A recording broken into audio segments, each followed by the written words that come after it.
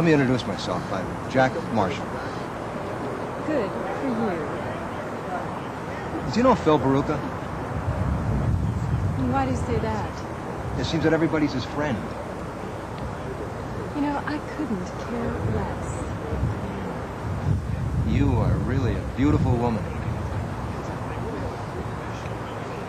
I know. I'd like to get to know you better, Doc. Could I buy you a drink? I don't drink anything but pure water. Then let me take you to a hot spring. Do you know a Mrs. Parrish? Not too closely. But a little bit too close to avoid her.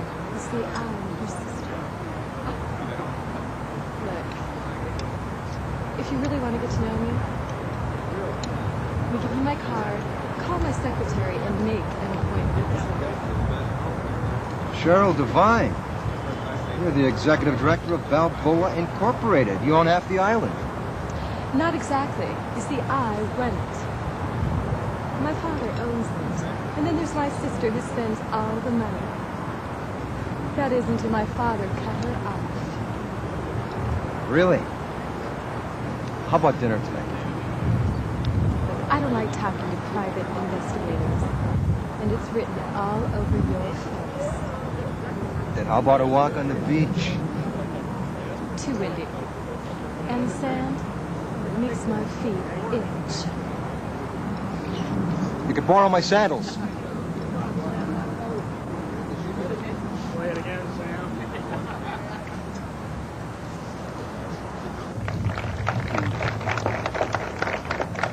Good morning, ladies and gentlemen.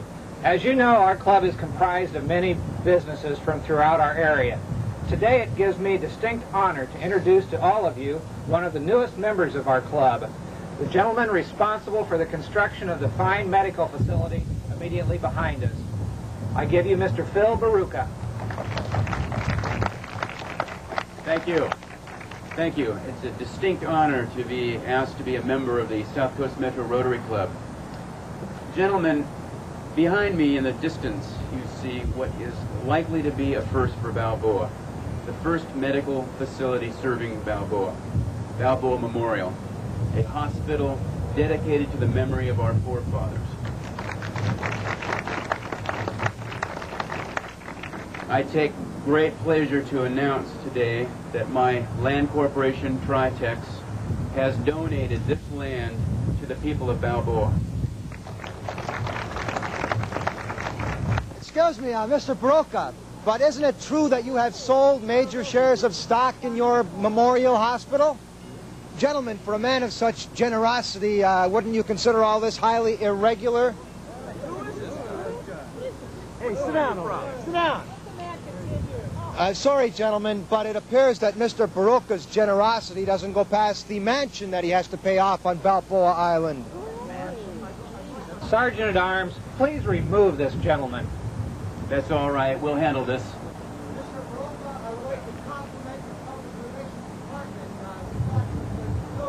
You could do a Rotary Club. What is this, man? What is this? Ladies and gentlemen, I apologize for this interruption. Phil, now you have the podium. Thank you. Very sorry, ladies and gentlemen. As I was saying, we're building this hospital for the people of Balboa.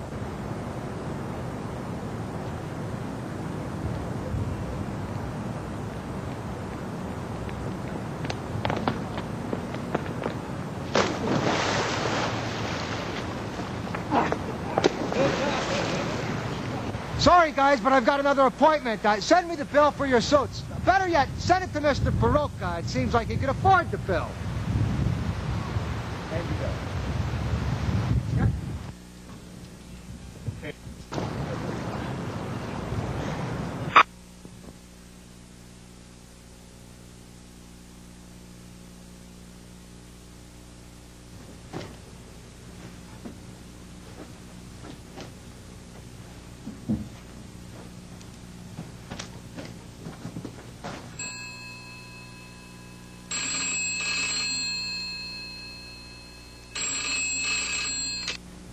Hello?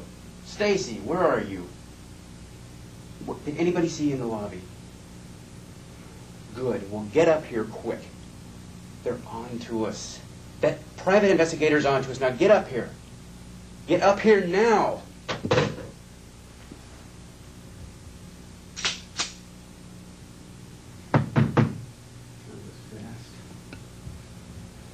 Stacy.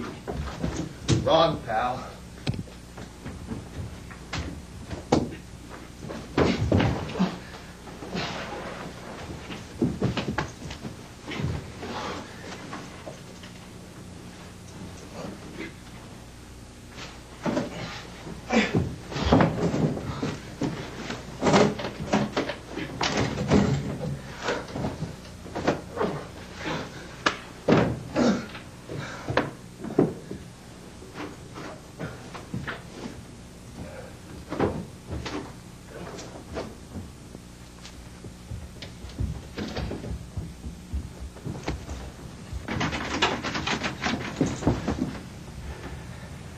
You don't have anything on me, pal.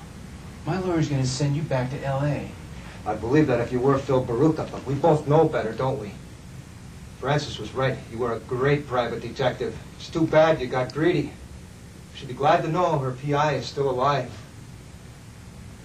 Seems the police found Phil Baruka's body lying face up in the ocean this morning. They were going to blame it on the guy who killed Mrs. Thomas. He'd been dead 48 hours. And then I remembered I saw Phil Baruka last night. It's amazing what a little hair dye and face powder will do. I don't know, I used it. Guess I'm not in the caboose anymore. Oh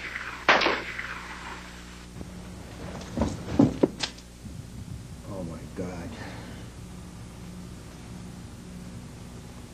Kid, it's you.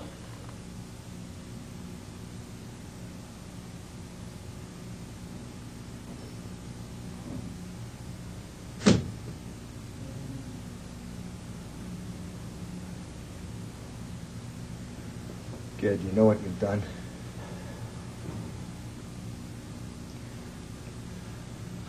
I've been following you around, Mr. Marshall.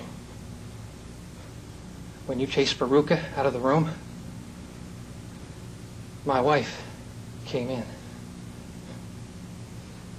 She was waiting for him. I just couldn't take it anymore.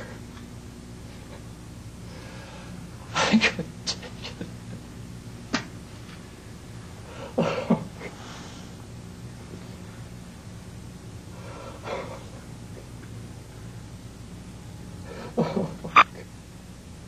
Man, that's the way it ended, with me taking the ambulance ride to the hospital and Hearts and Minds of America wondering, will he be back? Welcome to the sequel. Well, I see you've had no trouble making friends on Balboa. Francis, they all love the show. Yeah, well, I just came by to say thanks. I guess you'll be heading back to L.A.? Well, actually, I thought I might stick around a while until you get another PI. Of course, it would only be temporary until I get another series. Of course. Yeah, I'd be delighted. Great, great. Now, excuse me, Francis, but I was just telling these young ladies about the time that Mitchum and I had to solve a case on the show. Anyway, he was a guest star, so it was up to me to show him the ropes. And believe me, I might have been a little intimidated, but he was gracious.